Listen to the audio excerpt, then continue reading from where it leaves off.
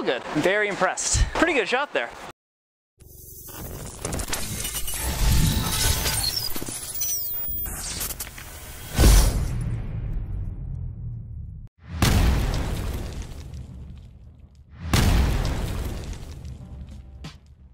Welcome back to JR Pro Shop Vids, everyone. Today we got a brand new ball, the Columbia Power Torq. And alongside that, we got the Damn Good Verge from DV8. Now on paper, these balls are pretty similar. The Damn Good Verge here has a little bit of a smaller core, a little bit lower differential, so a little bit less hook potential overall, but it has a much stronger cover stock. So will that even things out? We're gonna test that out in the lanes today with Barks. Another reason why Barks wanted to throw the Damn Good Verge against a new Power Torq here, as we did a review on this quite a while ago, and Barks really likes it, uses it a lot. This is actually his second one. So it's pretty fresh, box finish on both balls here. We're excited to see how different they are on the lanes. Both symmetric solids, they both have sparkles in the cover stock that I can see right here, really nice looking. And they're both at the exact same price point when you go into your pro shop. So what's the difference? Why do you need both? Do you need both? Barks is here to test it out. So you might have seen a couple things on social media about this ball being like re-released or brought back from the old days. It's not true. They're just using the old name. Brand new bowling ball, new core, new cover stock, modern technology, just the old name. So oil pattern today will be Stonehenge, 40 feet, 6-1. This is what we bowl in league. It's not too difficult, but not too easy either. It's perfectly right in the middle. And it's a pattern in which these symmetric solid bowling balls with a little bit of surface should look really good on. And last but not least, these balls are laid out exactly the same, 50 by 4 by 35. With that said, that's enough with Jungo in here. Let's go see Barks toss his teal ball down the lane.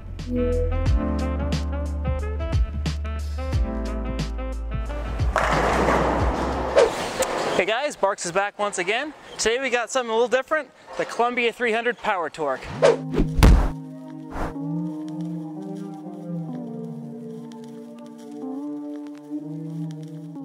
So for the long-time viewers, the last Columbia ball we reviewed was the Chaos Black. So go back and watch that one. Things have changed in the last year and a half or so.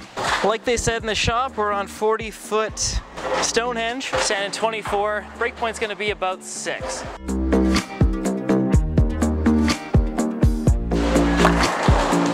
Good shot there, but the ball really kicks down lane. Yeah, normally you think symmetric solid, you think earlier, smoother, more continuous. This one's a little bit quicker than some of the balls I've seen. That was a good shot. I'm gonna move a couple in, stand 26, same break point.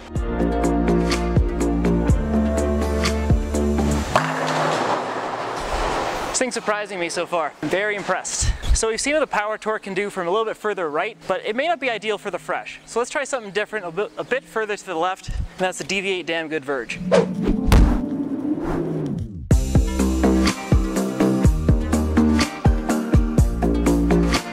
Now both of these are symmetric solids. Both are in like an upper mid price point, and both have a little sparkle to them, which I really, really like. Kind of my thing lately. But I have to be a little bit further left on this one, straighter angles.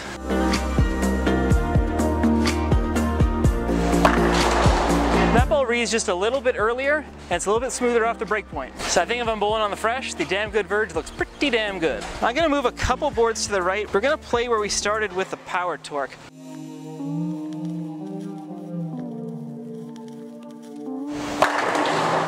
Similar amount of hook, just very different shapes off the break point. Damn Good Verge is a lot earlier, which I love to see on the fresh. I like to see a ball that reads a little closer to me. And it feels like you can kind of stay on top of that spot and go to the Power Torq and get that little extra kick later on. Now we're getting a lot of high flush hits right now with the Damn Good Verge. I'm gonna move a couple more in.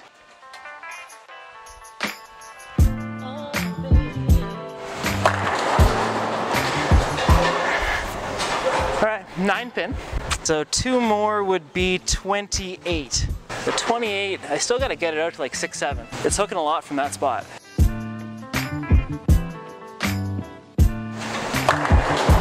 Still good. Is there a spot where this ball's gonna quit?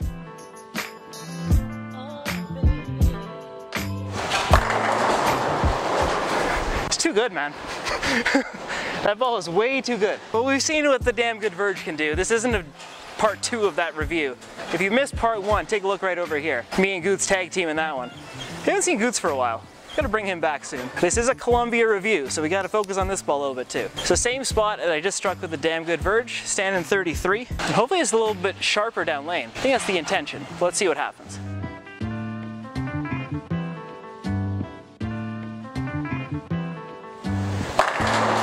I missed a little bit inside a target on that one. Let's fling it left. Let's make sure we get it out to that spot. 6-7 down lane.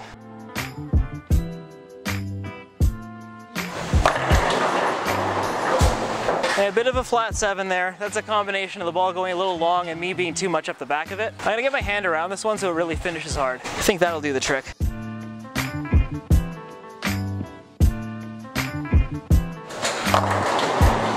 Yeah, hand around it a little bit, it creates way more angle. And those are the hits you need, those little mixes there to keep the strings alive. All right, question time with Barks. Now, myself, I haven't drilled a lot of Columbia balls, but after drilling this new Power Torq, I think I might drill a couple more in the future. So my question today, is there a particular ball that got you hooked onto a brand? Let me know in the comment section below. All right, let's have a little fun with this last shot. Let's move another 5 right. So standing 38, and I gotta get my hand around this and slow. Oh, I might make the corner. Oh, beauty. Let's send it back to the shop. All right, everyone, I'm back from the lanes. Let's talk a little bit about the Columbia 300 Power Torq. Now, this is the first Columbia 300 ball I've drilled in a couple of years. The last one was a spoiler, and that was very condition specific. Saw this one on social media, got really excited about it, had to have it in my bag. I compared it today against the Damn Good Verge from DV8. It's a ball I like to use on the fresh because it really lets me control my angles and digs into the mid lane a lot. So playing a little bit further left, the Damn Good Verge picked up really early and gave me a controllable back end motion. And as I got further into the pattern, it still looked pretty good, but it got to a point where it wanted to kind of flat 7. And that's just a result of having a really strong cover stock that uses its energy early. So playing a little bit further to the right and ball change into the Power Torq was definitely the right move. It gave me a little bit more natural length through the front part of the lane, and it really kicked down lane a lot harder than we saw with the Damn Good Verge. So when I got further to the right and really got my hand around it, I could really trust the Power Torq to recover and kick down lane, a little bit harder than we saw with the Damn Good Verge. The Power Torq here is not going to be my go-to on the fresh. It's more of a ball that's meant for transition, when I've broken down the front part of the lane a little bit and I need to move into the pattern a little bit more. Comparing the Power Torq here to the Hammer Infamous that was in our last video, now with the Infamous, that core really wants to get the ball down the lane